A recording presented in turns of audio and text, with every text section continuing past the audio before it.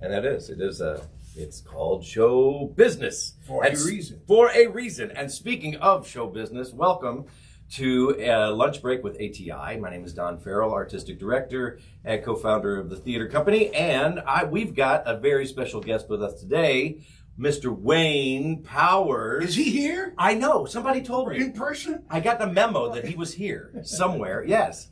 We're waiting for him to show up. No, I'm kidding. Well, it's like waiting for Godot, boys. Got a long wait. Mr. Wayne Powers, you all know him. This guy has done it all. I mean, he's a jazz vocalist. He's an actor. He's a voice artist. He's a comedian. He's a radio personality. He's a broadcaster. He's a tea purveyor. Yes. He's a scamp at large. I love that. A scamp at large. A comedian, historian. This guy has done television, radio, recording, stage, concerts, nightclubs. He was... And bazooka bubblegum rappers. And bazooka bubblegum rappers. And he's going to be at Feinstein's coming up with his one-man show. When is that? That's in July? July 22nd. Saturday, 22nd. July 22nd. Yeah. So go to FeinsteinsHC.com. The HC is for Hotel Carmichael. So it's FeinsteinsHC.com. Yeah. And you can check out and get tickets to his show. But we're going to learn a lot more other interesting things. And there's actually a little tie-in. I'm going to kind of go through some of this stuff. You have I got to the pleasure of meeting you the other day through our dear mutual friend, Meg Osborne. Oh, yeah. And the stories that you share. And, you know, when you meet people that are kind of cut from the same cloth, it's so exciting. And the things that you have done, the things that you have learned. My cloth has been cut quite a few times. I'm in tatters, actually. I mean, this guy, dinner theater days with, co-starring with Dick Sargent from TV's Bewitched. You remember that? I used to grow up with TV's Bewitched. I loved that. He was the title role of Inside Eddie Binstock, which he co-directed with actor-playwright Tim Robbins. Before he was Tim Robbins. I mean, before he was Tim Robbins. Yeah. Oh my gosh, that's amazing. Well, there's a great story there. He worked with Robin Williams. He used to do improvisation with him, and according to your website, he says he improvised. Thank you. Yeah. Improvised regularly with Robin Williams.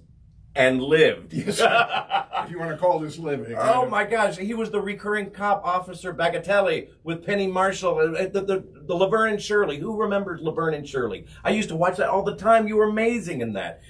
Full House. Mackenzie Phillips' boyfriend on One Day at a Time. Murder, She Wrote. Doogie Howser. Adam 12. Simon and Simon. It goes on and on. Paul Sorvino. You taught and directed improvisational comedy at Hollywood's famous Improv on Melrose. He's done everything, and tying into what I want to eventually lead into. I want to hear stories from you. But also, he was the best friend of Elvis in the TV series Elvis and Me. About the story about Priscilla Presley's life with Elvis Presley. Yeah. So, and that's leading up to out my series. Your series? Oh, shoot. I had my own series on NBC for 2 seasons called 13 East. 13 East. On Saturday nights just before Golden Girls. Oh, that's a good slot. Yeah, that was a great slot. We won our time slot every week, and then they canceled us after 2 seasons. What do they know? That's showbiz. Show business. That's what we were talking about before. It's half show business, half show, and half business. 50-50 is what we're trying to always achieve. So, and the reason about the Elvis and Me is tied in also because we're in rehearsals right now for $1 Million Quartet. Yeah. What a great show. Which is really, really fun. We had an amazing rehearsal with these guys. We brought them in from all over. One from Los Angeles, one from Chattanooga, one from New York, one from Virginia. I saw the cast.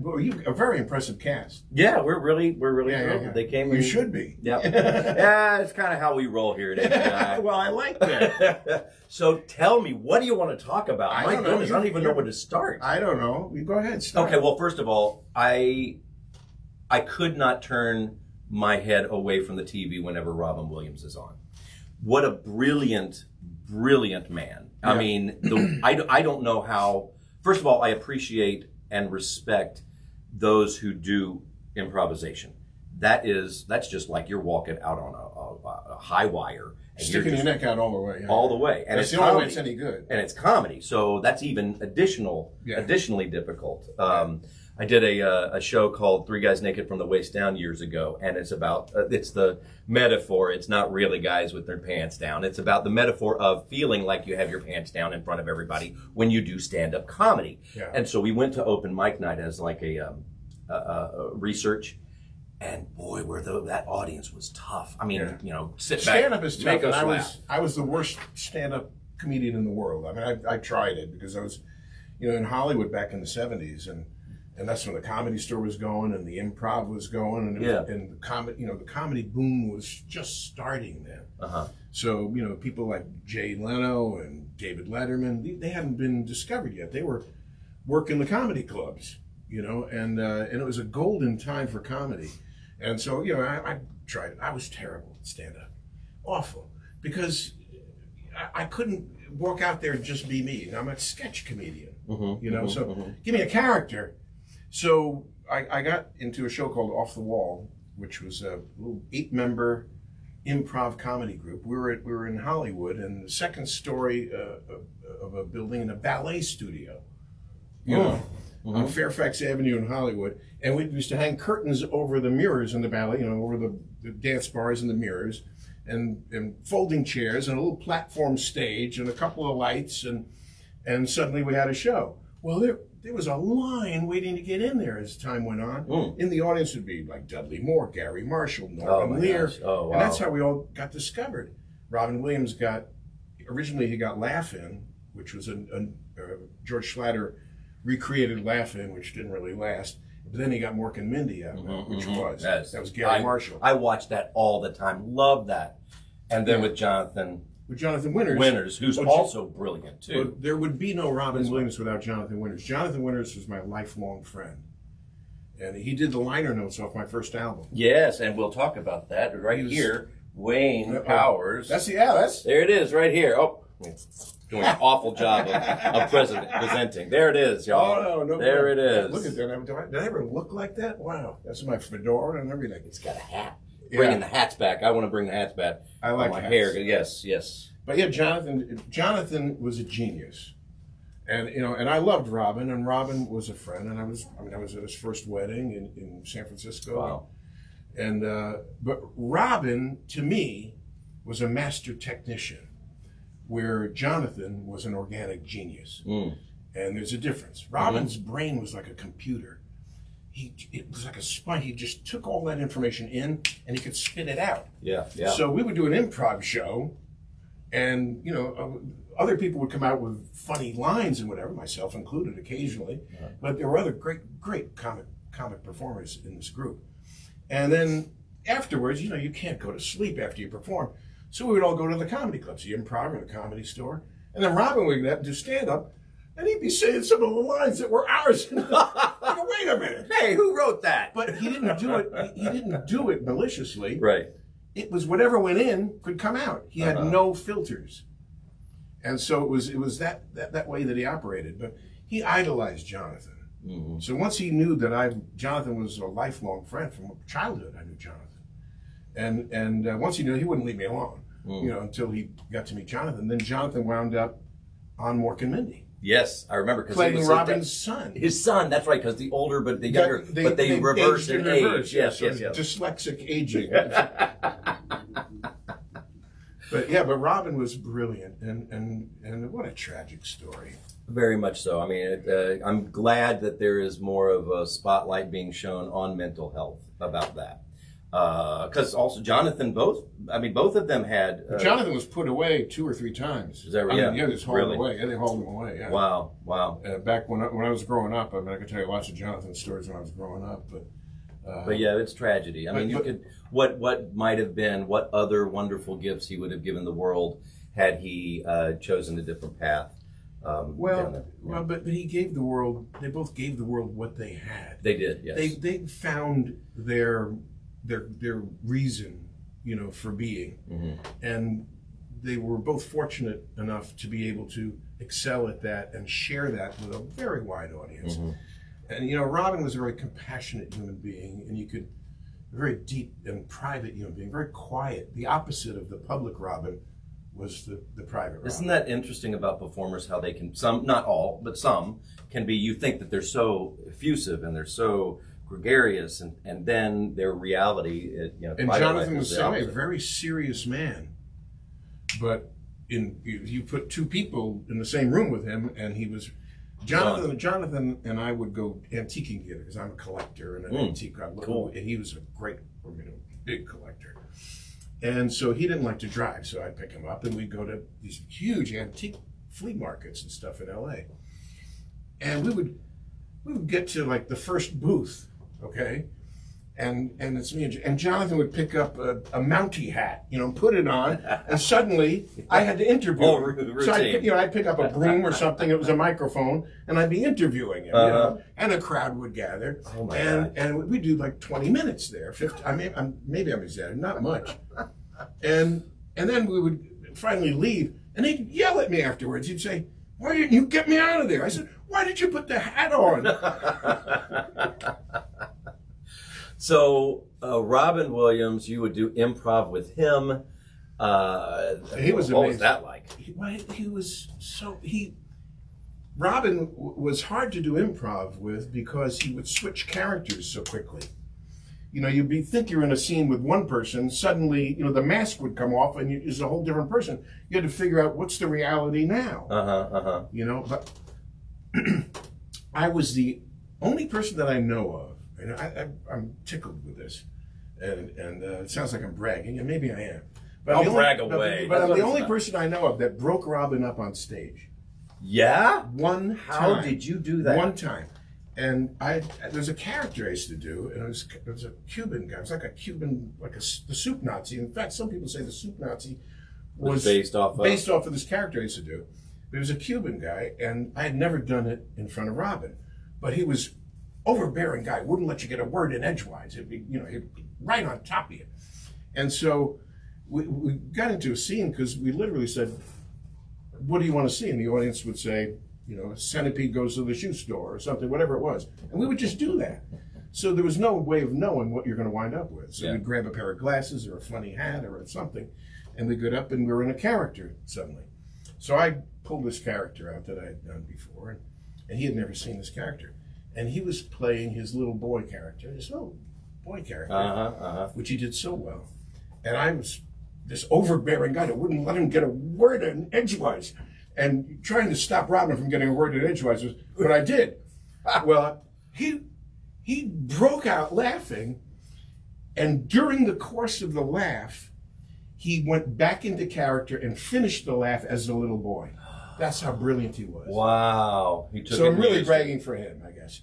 But I did break him up. But he shielded it and disguised it by getting back into character, which was genius. Wasn't it that those are moments audiences love, that when people do break up, crack up. Oh, and Carol Burnett show all the time. I mean, Harvey Korman. Red Skelton. Yes, Red Skelton. And so, did you guys ever do that on the Laverne and Shirley show? Any of the moments in shows like that? Or I'll tell you, there was the first Laverne and Shirley I did. I played the cop, and actually I was the second guy to play the cop. The first one was Bo Capperell, and I came in to replace Bo, and I got that job without an audition.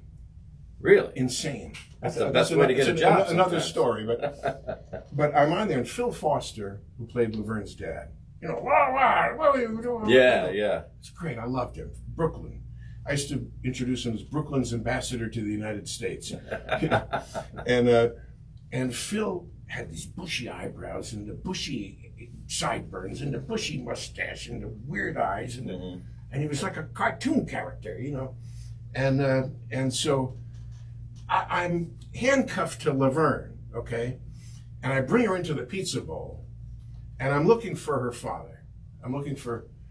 And he's in the middle of trying to get an award, okay, for being a nice guy.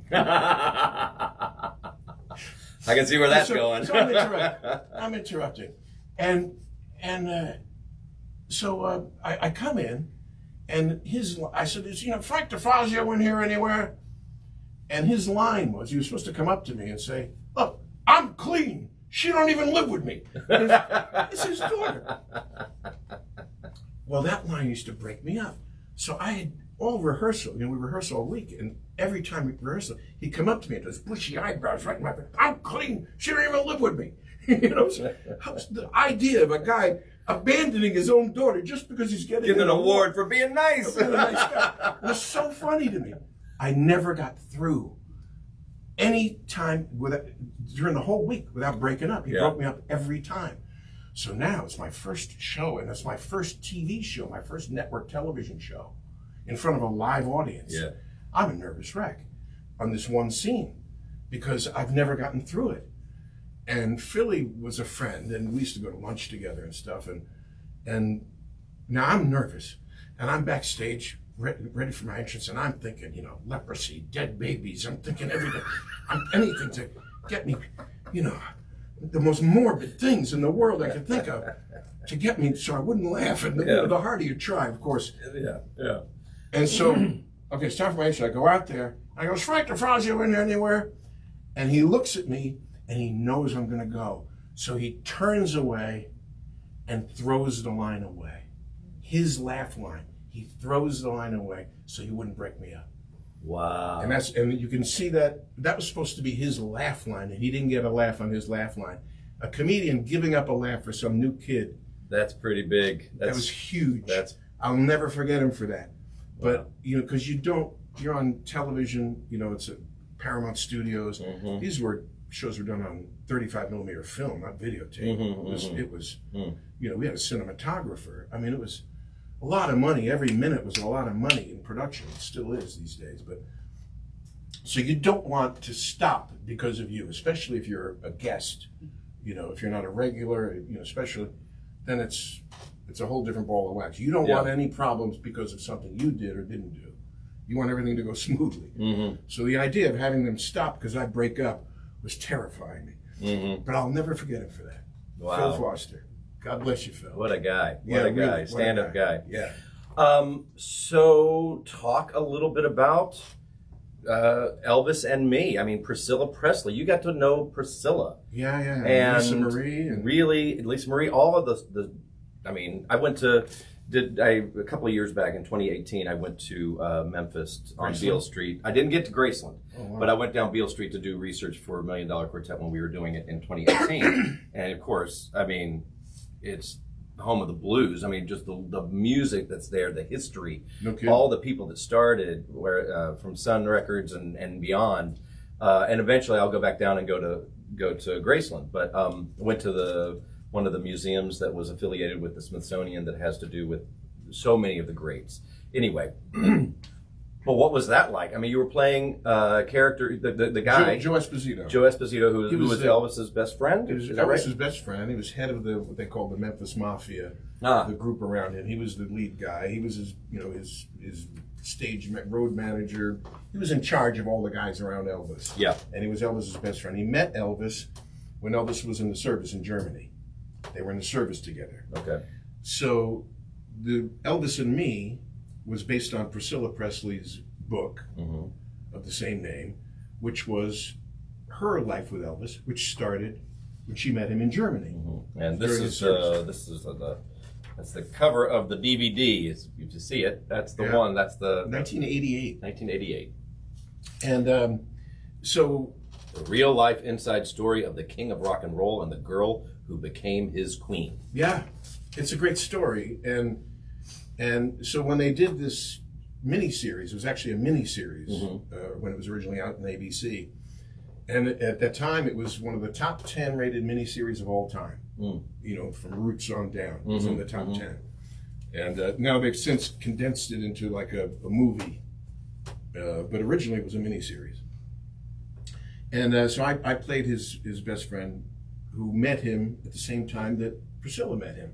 So I'm all through that story, and I'm the one that that gave him artificial respiration. At the end when he passed, I'm the one that welcomed Priscilla back to Graceland after they had been divorced, and he died, and I had to tell her that I couldn't break the news to Lisa that she's going to have to do that. And it was a very poignant story. But that miniseries, Elvis and Me, she was executive producer of it. Priscilla was, so she was very involved in making sure that it was real. The guy that played Elvis didn't really look all that much like Elvis. Dale Midkiff was his name. He was in Pet Sematary. Yeah, he was. I remember seeing Pet Sematary. Afterwards, yeah. Yeah, later on. That was, yeah. And Love Potion #9. Yeah. Dale Midkiff, yeah. Wonderful actor. He did not look like Elvis, and he was not an Elvis impersonator. Mm-hmm. But she wanted him to play Elvis because she said that he captured the private Elvis, the real Elvis, the Elvis, behind closed doors, better than anybody else. Kind of like that Robin Williams thing, being out that way and Exactly. the way it was. Yeah, exactly. And nobody knows that better than Priscilla. Mm-hmm. And so it was, and I, Dale and I took it upon myself. All of that miniseries was done in sequence. Now it's block and shoot, okay? We call it block and shoot, which means there's no audience and it's done on location. So we traveled all over. Went to Quebec, Canada to work as Germany, the cobblestone streets, just changed all the street signs. And went to Vegas. We filmed the Vegas scenes at the old International, which at that time was the Hilton. But they had not changed that showroom at all. It was the same showroom that Elvis, they had not done anything to it. We used Elvis's dressing room, which at that time was being used by their headliner at the time, Bill Cosby. And but we used that dressing room. It was all done really authentically as possible. Larry Pierce directed, P-E-E-R-C-E. And he was Jan Pierce's, the famous Jan Pierce's son. He directed Goodbye Columbus. He was a great director. Great, really nice guy too. Anyway, but that was all done in sequence. So over the period of months that we did that, production of that, it was all done in sequence. So the earlier sequences were done first, then the last sequences. That's great to give you that whole journey. Well, that's never done. Because it's always sequence, always like you shoot all the scenes in the same location. It's all done by money. This was done in sequence. Wow. So as an actor, as an actor, that really helps. That over a period of months of this huge project, I was immersed in this character. I mean, I really, to this day, I never met Elvis, but I felt like I can sit here right now and feel like I know Elvis because I felt like I lived. There's a part of me that felt like I lived that life because it was all in sequence, and I was so immersed in it. I was driving the Lincoln Mark, whatever it was in those days. Wow. Elvis was on, on the cassettes in those days, and from That's All Right Mama to Suspicious Minds. It was blaring on, and I'm driving with the sunglasses, and I'm in character, Diamond Joe, Diamond Joe Esposito, and then on our off times, I would take Dale and I'd take him around town in Hollywood, and like he was Elvis.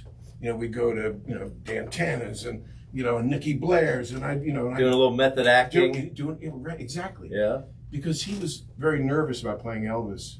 It's a huge role for him at that time. I mean, come on, everybody has an opinion. And it's so hard to play a character like that because no matter how good you are, you're always going to be criticized. Because you're never going to be what someone's image. You're always going to find something. So he knew that, and so I wanted to, and so I was his sort of lifeline, to keep him in character, and I'd always bolster him on and off camera, which I felt was my job, playing that role. Yeah. And I did, but to this day, I really felt like I was there. There's a part of me that feels like I was there, even though I never was. But I got to meet Colonel Parker. I got to meet Jerry Schilling, who was the consultant on the show. He was the young kid in the real group. I got to meet Joe Esposito, the real Joe Esposito. I got to meet. What was that like? Meeting the guy that you're playing? How did that go? It was tenuous. It was, I guess maybe he was the only one at that time that had not written a book about Elvis, had not capitalized on his relationship with Elvis. And I guess maybe he thought that he should have been the consultant on that show. I'm not sure. Yeah. But he was. Yeah, but you can't say no to Priscilla. I mean, it's Priscilla, right? He was reluctant to talk to me. Huh. But he was cordial, and I got some. But there was I never really got to know him, and I wanted to get to know him. Right. Because you want to. But the reason I wanted to talk to him is because I wanted to do him justice. Because a lot of people say, well, these guys around Elvis, they're all users and stuff, and I didn't believe that. maybe some of them were, but Mm-hmm. Elvis was, you know, in the quartet show you guys are doing. These are beyond vocalists, beyond, you know, rock musicians. These are icons. Yeah. You know, from Carl, you know, to Johnny Jerry Cash, Lee. to Yep. Jerry Lee. Yep. But then you get to Elvis, and that's another level entirely. Exactly. Yeah, our director yesterday was our first day of rehearsal, and DJ Salisbury is joining us back again from Orlando, Florida. He directed the first two productions, and when he was talking about, you know, everybody has certain ideas. They think they know these other characters. So talking not about Elvis yet, but about the others. They feel like they know them. So in a way, the audience, it's welcoming. It's freeing for us.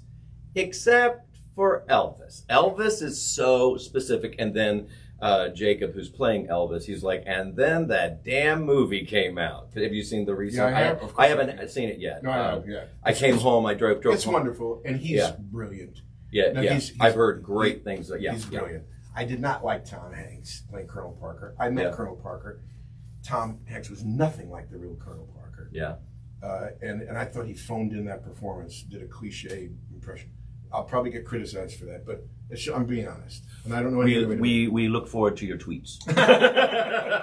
Be kind. Be kind, please. But I did not like Tom Hanks, but I loved everything else about that film. And Elvis, his portrayal of Elvis was, I mean, riveting. Yep. It was very powerful.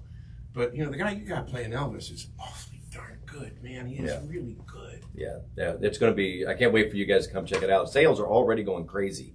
I mean, it's selling. And, you know, people usually say, yeah, get your tickets. It's selling. It's selling. Get your tickets.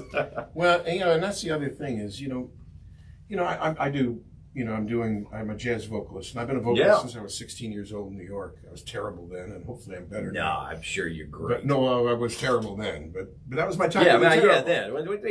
But I learned from that. We're always learning, right? Always learning. But you know, and this really I think is an important message. A place like Greater Indianapolis, we're in Carmel, you know, which is part of Greater Indianapolis, and part of what makes Greater Indianapolis so great, I must tell you. We're proud of You Carmel. should be. But one of the wonderful things about it is the arts, the live arts community here, from music to theater. It's absolutely really impressive. And I've been all over the world and all over the country as a performer, and this is really impressive here. I really love being Well, and you also know Michael Feinstein. Since 1977. When did you guys first meet? No, it's 1977. But was it a gig? Was it a... Back at that improv show I was telling you about with Robin Williams, okay. we had a piano player. Huh. And because they would play interlude music, you know, when we're trying to find a funny hat to do the scene to the audience. And then we would finish Act 1 and Act 2 with some sort of a music. We would ask the audience, name a musical format, you know, a Broadway musical, opera, you know, whatever you want, you know, whatever it was. Mm-hmm. And then give us like 3 words or give us a phrase. And then we would get up and improvise a musical. That's great. Wow, Well, that's not easy. So we had a piano player there. Well, Michael was our substitute piano player. No we couldn't get the way. real guy. We got Michael, which was incredible because Michael was a genius even then. Yeah. I mean, truly. I used to go to see him. He was performing. He used to do a piano bar performance at a hotel in Beverly Hills. I can't remember which one it was now. But I would go to see him because he was doing in Beverly Hills what Bobby Short had been an icon for doing in New York at the Cafe Carlyle. You know, playing all this great American songbook stuff with such passion and such dedication and such great knowledge. And that came through even then. And he's built on it ever since. I mean, Great American Songbook is a passion of mine. That's the music I was raised on. It was my parents' music. But it's a body of work that is uniquely American and that we should be awfully proud of. Great poetry and great music. Some of the greatest composers and lyricists that ever lived performed their work in that genre.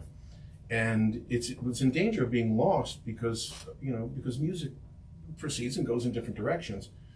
Well, new is not always better. Mm-hmm. And you don't have to toss away the old to take the new. You can keep both. Just like architecture. You don't have to tear down glorious old buildings to build new ones. Building and preserving and presenting that great body of work to new audiences and keeping it alive. Yeah. And I am forever grateful to him for that. And I've done that in my small way. He's done it on a very grand scale and has been able to, thank God. And but he was doing it even then. Yeah. And I remember when my first album came out, the one you held up earlier. Now that's this one here, plain old me. But then we're going to talk also about this one, If Love Were All. So that's the one that's on the Sinatra channel right now. This is the one? Okay. Yeah. Anyway, before we get to that, when that album, the first album first came out, I'm in Tower Records on Sunset Boulevard. I remember. Oh yeah. In Hollywood, I'm in New York at the time. Legendary place. Tower there, yeah. And right on the Sunset Strip. Mm-hmm. And I'm in there because the album had just come out. And they had a computer system in those days. This is like 1993, so it was before the internet, really, and all that stuff. All right, put that down. Okay. It was before the internet and all that stuff, and there's a computer system in Tower Records called the Muse system. I don't know if you remember that. Probably before your time, but it was, you were able to go there in the store and do research and find. Yes. And there'd be a little picture of the album cover and stuff if you were lucky. So I would, the album came out. I'm in Tower Records to make sure that I'm on the Muse system, make sure that the album is, is like double faced, in the, and there's a little divider card with my name on it. I wanted to make sure that I was, because this was where the music industry came to this store. I wanted to make sure I was present there. So I'm in there doing that, and there's Michael. And I hadn't seen him in a while. I said, "Hey, Michael." He goes, "Hey, Wayne, what are you doing here?" I said, "Well, my album just came out. I'm doing the same thing. His album just came out." So I bought his album. He bought my album. That's awesome. That's great. That is great. I remembered in New York City, it was Colony Records that we went to. Yeah, absolutely. Yeah, I do. Loved Colony. I mean, you could get memorabilia. You could get albums. See, I'm a big on the vinyl. I love the vinyl. There's something tangible about the sound. Give this to you. This is thanks. This is if you really love vinyl, you can play vinyl. Yeah. This is out on vinyl. It's also out on DVD, on CD. It's also out in MP3s or whatever. But the new album is 3 of the tunes are on the Sinatra, Seriously Sinatra on Sirius XM, which is owned and programmed by the Sinatra family. So wow! To me, it's like winning a Grammy. That's huge. Yeah, to me. But it's all recorded live in the studio. No overdubbing, no auto tune, no any of that computer stuff. Mm-hmm. All acoustic instrumentation. It's the real deal, and it was recorded in sequence. Like Elvis and me done it. Yep. That's because the album has a beginning, middle, and an end. It's the universal saga of love lost and love found. And so it ends with the love found. That's good. It goes from one place to another. Yeah. And it won't hit you over the head, but if you're aware of that, you'll get it. Yeah. And if you don't get it, that's fine. But if you can listen to it in sequence if you can, because it has a beginning, middle, and an end. And but that album is it's been played internationally, and I'm really pleased. But that's on. They put it out on. This is this one, right? They made it into a CD, and then it's called "If Love Were All." And put it over here. Thank you, Philip. And wait a minute, you're hiding me. Wait a minute. It's this guy. This guy. His album right here.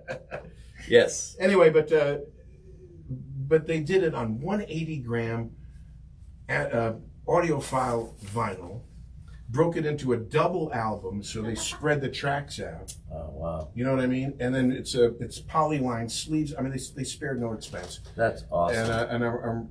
So the sound is amazing on there. I thought the CD had very present sound because I'm after authenticity. Mm-hmm. Music to me is what's in between the notes. Mm-hmm. Mm-hmm. That's why we all play together. We don't lay down the rhythm and then the horns or whatever, and then the vocals last, because you can't interact that way. Mm-hmm. I want to be able to interact because it's that give and take, just like in a scene. You want to play a scene as an actor.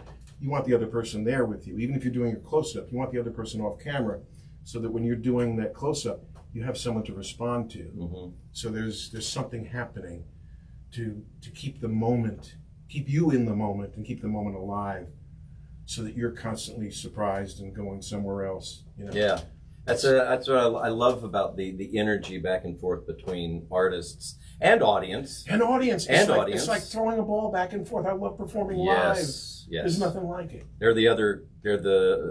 an integral cast member in the storytelling as well. And that's what I was trying to drive at before. You know, with your theater and with you know, live music at Feinstein's. I hope you all come because the arts community in this area is so vibrant. You want to keep it that way, and the way to keep it that way, my dad always said, your loudest vote is with your dollars. That's your loudest vote.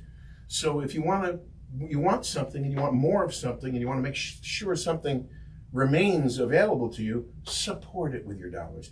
Buy tickets, buy albums, go to theater, come to clubs, see live performance. Because when you see a live performance, you're not only supporting that, you are a part of it. That live performance is not like watching something on a screen.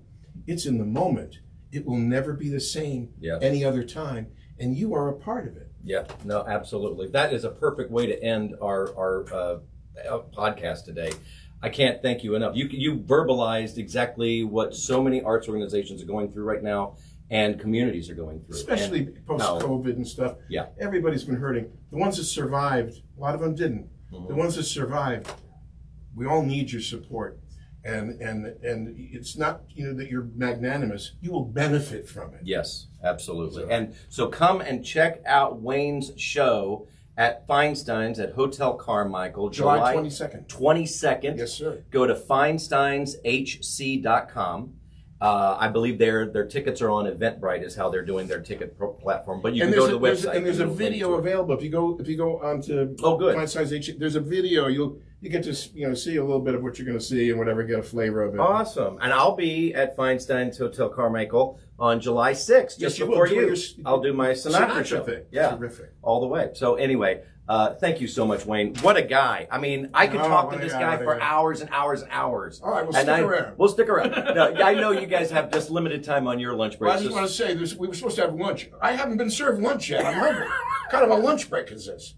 You got coffee. Oh, I got coffee. We're on a liquid diet. Yeah, but there's nothing in the coffee. Oh, no. We'll see you guys next week. And be sure to check out $1 Million Quartet. Tickets are selling like crazy. Go to 317-843-3800 for tickets or atistage.org. And it's June 16th and 17th, and that's it. Around the corner. Right around the corner. All right, we'll see you next week, and we'll have some of those cast members. We might have our $1 Million Quartet right here to do a little interview and spend some time, and maybe we'll get a song out of them. Who knows? Wow. That might be kind of cool. We'll see you next week, Wednesday at 12 noon. Bye. Thank you so much.